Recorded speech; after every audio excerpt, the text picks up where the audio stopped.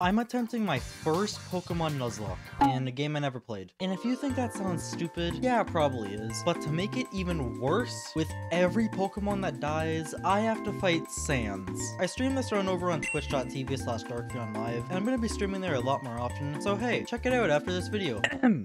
Anyways, if you've played Emerald before, unlike me, you know that the game starts with us riding into the back of a truck before letting ourselves into a stranger's room and then taking our starter from this bag I found. I chose Mudkip and spam tackle against this wild Zigzagoon to save the professor. As thanks, he lets me keep the Mudfish Pokemon, and Brendan immediately challenges me to a battle with the grass starter. Normally, this would be a terrible matchup, but Trico doesn't know any grass moves at level 5, so I had a pretty easy time pressing tackle 4 times. Now that we have the Pokedex and some Pokeballs, I headed back to Route 101 to catch a Wurmple. Generally, people will nickname their Pokemon in Nuzlocke so it hurts even more when they inevitably die, but I forgot to name both Mudkip and Wurmple, so I decided to keep their default names. On Route 103, I caught a Poochyena, and then headed left to Route 102 to catch a Lotad before encountering youngster Calvin who had his own Poochyena. Because I'm not doing a randomizer or anything, all of the early battles can be easily swept with Mudkip, and after helping Wally catch a Ralts, I ran into Scott who was looking for talented trainers. But because I looked like a complete rookie, he walked away. But I wanted to prove that I wasn't a rookie, so I followed him to Route 104 to catch a Tailo. This wasn't just your ordinary bird, however. This was a beast in the making. Guts is a powerful ability that doubles your attack when inflicted with a status. So if I found a way to burn or poison this tiny little bird before an important battle, it would sweep through their whole team 10 times over.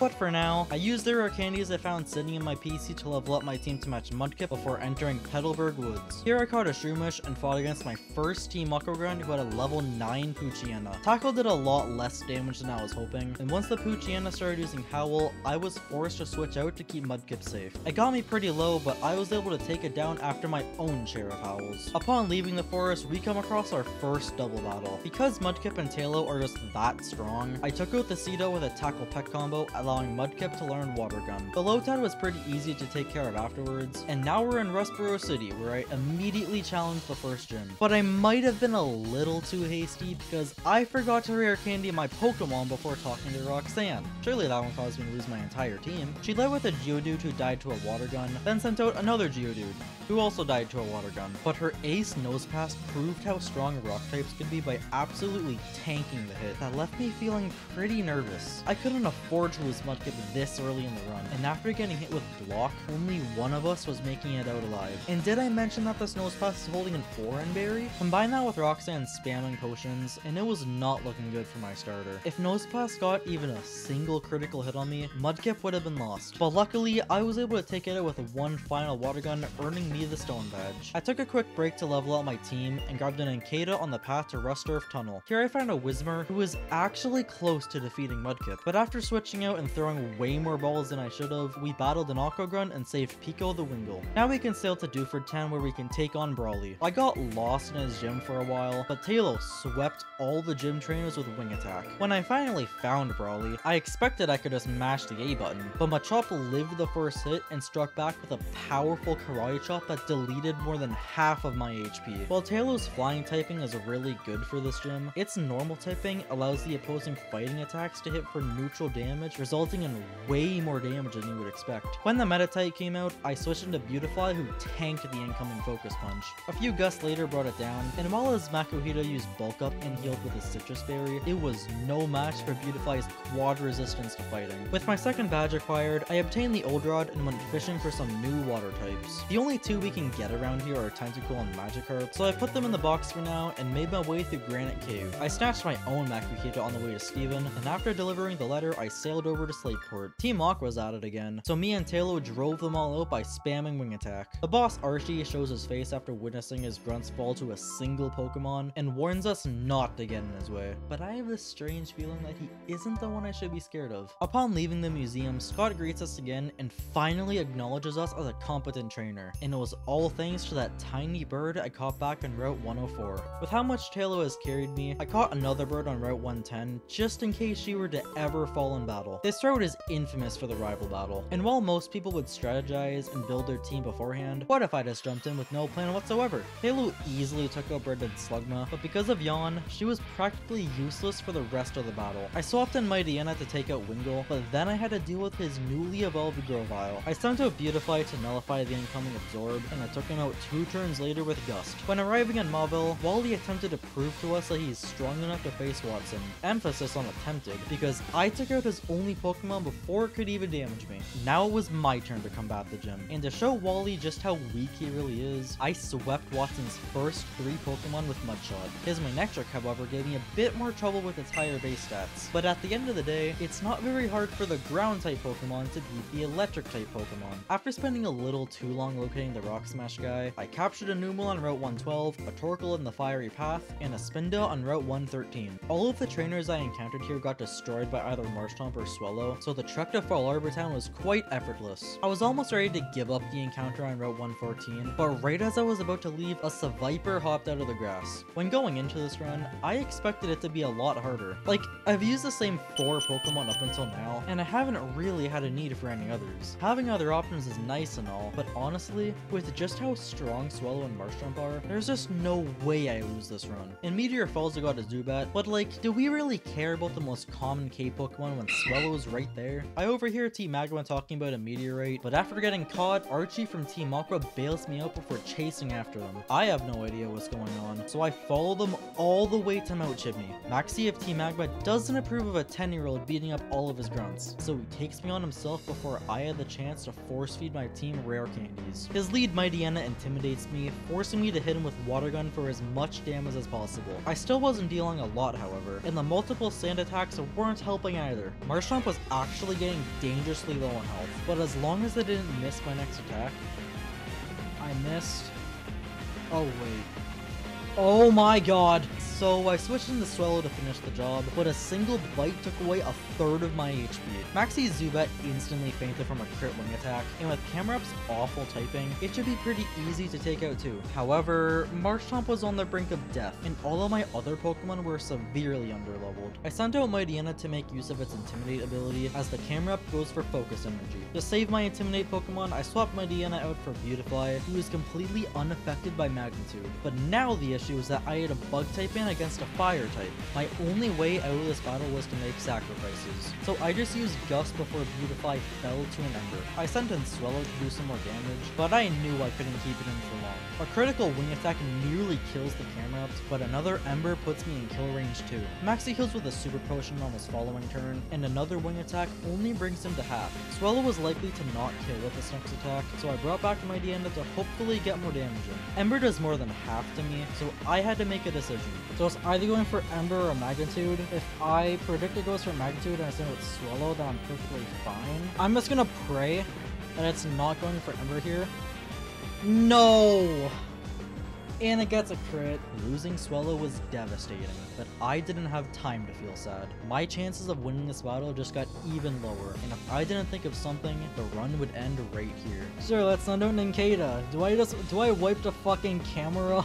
Nincada immediately dies to a crit Ember, so I sent out Shroomish, who surprisingly tanks it and sets up a Leech Seed. I was gonna have to sacrifice Shroomish, but there was a chance I could bring this behemoth down. With the health that Leech Seed has drained, the strength from Mightyena finally takes it out. I had won, but at what cost? 2 of the 4 Pokemon that carried me this far were dead, including the bird that couldn't take advantage of its formidable ability. And if you've forgotten, I now had to fight Sans 4 times. But to keep the flow of this video, we're gonna be doing that at the end. I rushed towards the Lava Ridge Pokemon Center to give my fallen friends a proper farewell, but I got a little distracted by the thought of catching a new team member. After running around for a bit, I found a Machop that was caught by a single Great Ball. Now that we're at the next gym, I had to build an entirely new team. With the Wingull I was saving for if Swellow met her end, I planned on making a rain team using Pelipper's Drizzle, but the emotional trauma I just went through was really taking a toll on me, so I ended my stream and picked back up the next day. When raising all my Pokemon to the level cap, I realized that Marshtomp was 1 level too high to be used against the Fire Gym, but that's alright, because we have Pelipper's Drizzle to carry us. It doesn't have Drizzle.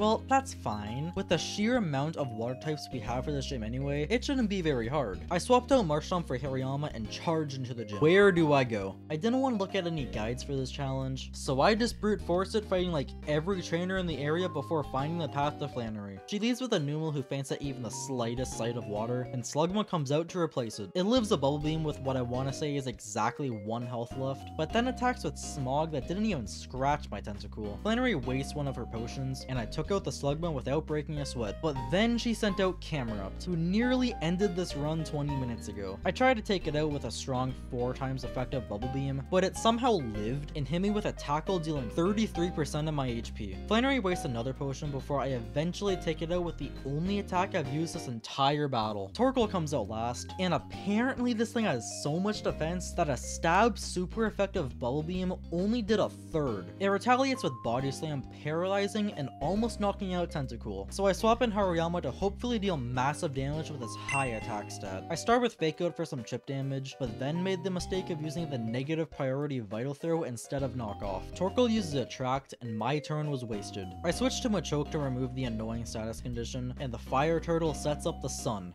This was bad. A stab overheat boosted by the Sun would kill anything and everything I sent out, but this strong fire move has the drawback of lowering the user's special attack by 2 stages afterwards. I sacrificed Machoke after not critting with Karate Chop, and that's when I found out just how much of a blunder using Vital Throw over Knockoff was. Torkoal's held item is a White Herd that removes the downside to overheat a single time. Because Pelipper is useless without Drizzle, I sent it out next to use one attack, but another Body Slam paralyzes me, and I was in overheat range. To try and save as much Pokemon as possible, I swap back in Hariyama, but Sun boosted overheat was too much for him to handle. But now that I have a save switch, I sent out Mightyena to finally take the bloodthirsty Torkoal down with strength. Now that we have 4 badges to our name, we can return to Petalburg to challenge our dad. And because the level cap's 2 levels higher, I can take Marshtomp out of the box before thinking of a plan for Norman slacking. My Pelipper knew Protect, so I was covered there. But before fighting Norman, we have to choose between the Strength Room or the one-hit KO room. I couldn't risk any fissure deaths, so I entered the Strength Room.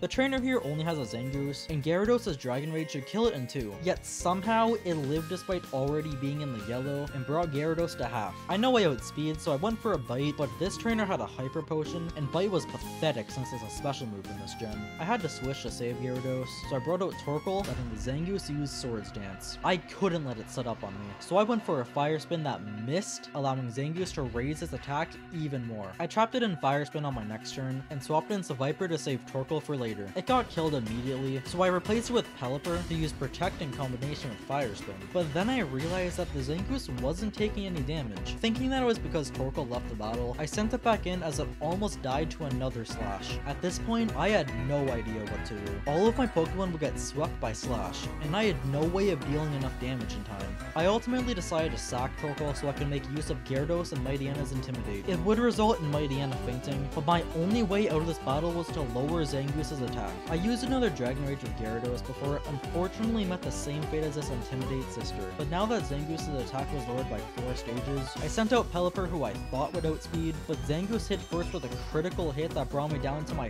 final Pokemon.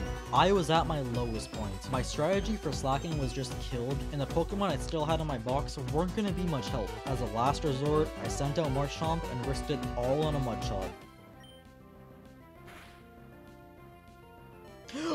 Please hit. Oh my god! The 9 HP clutch! After recovering from almost losing the run for a second time, I rushed back to the Pokemon Center to add all of the Pokemon from my box to my party, except Spinda. It can remain here for all eternity. Funnily enough, Norman led with his own Spinda, who hit me with a critical Facade right off the bat. Norman attempted to heal, but I kept up the pressure by spamming the same move over and over again until the Spinda finally went down. Marshtomp was left with no health, so I swapped it for Golbat, who got hit by another critical hit. Assuming I wouldn't get crit again, I used Confuser on the Vigoroth as Golbat hung on with 1 HP. I switched in Tentacool to slowly take it out with Bubble Beams, and Norman responded with a Lanoon that knows Belly Drum. I thought I could kill with my next attack, but the Lanoon restored all of its health with a Hyper Potion. Knowing that I still had slacking to deal with, I couldn't keep switching out, so I used one final Bubble Beam before Tentacool bit the dust. I fought back with Lombre's Fake Out, but it was far too weak to survive a full power Facade, and Loudred didn't fare any better. My only option was to outspeed with Golbat. Golbat, who thankfully got a flinch with Bite and took out the inferior third on the following turn. And when the Menace Slacking hit the field, I used another Confuser to hopefully buy me some time to figure out how on earth I'm gonna survive this. It luckily hit itself, and I was able to deal some damage with Bite before Golbat ultimately had to die. Numel came in to deal a bit more damage with Magnitude, but the Slacking outsped and was able to break through Confusion, knocking it out. It was once again down to Marshtomp, who had to clutch this whole run with only 14 HP. But once I brought Slacking down to half with Mudshot, it was revealed that it was holding a Citrus Berry the whole time. It was over. Even a critical hit couldn't save the Mudfish from falling down. For my first run ever of this game, I think I did pretty well. Yeah, I wasn't perfect, and I probably could have saved so many innocent Pokemon if I did some things differently, but sometimes you're just destined to lose. And with 17 fainted Pokemon in the box, I had to fight Sans 17 times. But let's be real here. Do you really want to watch the same easy fight over and over again? No. I had to make it as brutal as possible to punish myself for letting both Swellow and Marshtomp down. So me and my chat agreed that because we were on the 5th gym, I had to beat Sans with a grand total of 5 HP without any healing whatsoever. Well, I'm already dead. Alright, Sans, round 2. Alright, that's the first attack done. Just got the rest of the fight to go. I'm gonna focus up so hard. I may as well sum my HP to like 1 or something. Just watch this no-hit Sans. I believe, until I don't believe. This might be the attack where I die. Oh no. Well, I was right. That is the attack where I die. I'm already at 1 health. And the first phase is harder than the second phase anyway. It's just the last attack that I'll probably die on several times. I'm gonna be here for the rest of the day, aren't I? Okay, who believes? I don't believe. But what if? No! God damn it. We just gotta do the exact same thing as last time, but better. It's really good that I still have the 5 HP buffer though, so I can make a single mistake and be fine.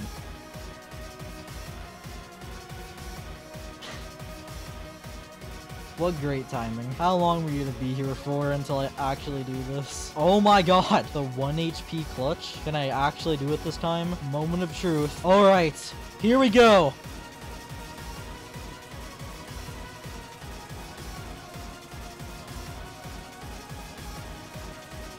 Yes!